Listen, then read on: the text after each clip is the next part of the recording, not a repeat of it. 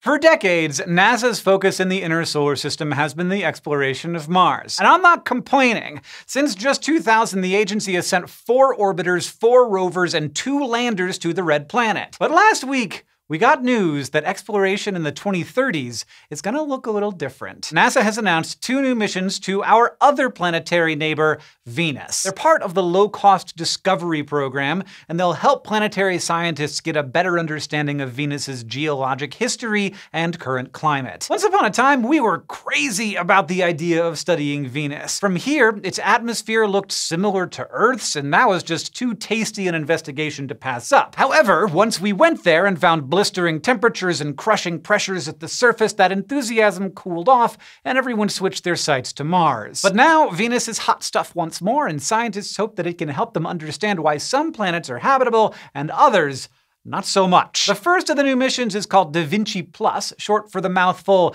Deep Atmosphere Venus Investigation of Noble Gases Chemistry and Imaging. It will investigate Venus's atmosphere for clues on how it formed and evolved over time, including looking for evidence as to whether Venus ever had an ocean. Today, the planet's surface is a scorching 471 degrees Celsius, and its atmosphere is full of sulfuric acid clouds, but many researchers think it may have once been much like Earth. The presence of an ancient ocean would definitely bolster those ideas. Da Vinci Plus will be a sphere-shaped probe that parachutes down through Venus's cloudy, acidic atmosphere. Along the way, it will take precise measurements of noble gases and other elements at different altitudes as it falls. That data will give researchers a much better idea of why Venus is such a hothouse compared to Earth, when it may have started out being a pretty similar place. The second mission is Veritas, which stands for Venus Emissivity Radioscience INSAR Topography and Spectroscopy. These acronyms are getting a little out of hand. Veritas is going to take a look at the geologic history of Venus from orbit. Using synthetic aperture radar, a tool for making high-resolution radar images,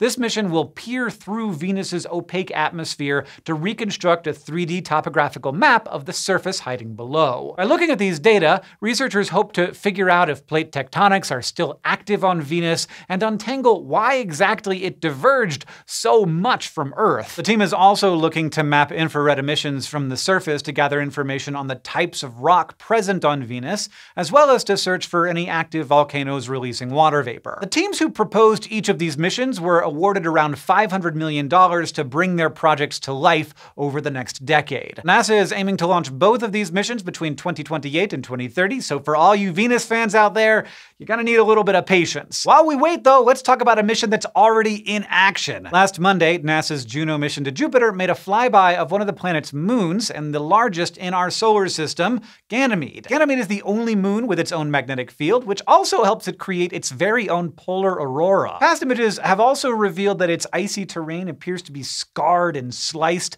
into light and dark patterns, hinting at some pretty big upheavals in its past. Juno passed around 1,000 kilometers from the moon's surface. The closest a spacecraft has been to Ganymede since NASA's Galileo spacecraft flew by in May 2000. As it zipped by, Juno snapped 5 pictures for researchers to compare to those taken by Galileo. Hopefully they will reveal evidence of recent impacts on Ganymede. But the photos are just the appetizer. Juno also gathered data on Ganymede's composition, ionosphere, magnetosphere, and ice shell, as well as the radiation environment nearby. Talk about an overachiever. Juno's doing amazing things. Researchers hope that these data will shed new light on Ganymede's strange discolorations. Juno also performed a radio experiment, shooting a signal back towards Earth as it passed behind the moon. As those waves passed through Ganymede's ionosphere, any changes in frequency should be picked up for analysis by the antennas at the Deep Space Network's Australia receiving station. If they do manage to measure changes, researchers believe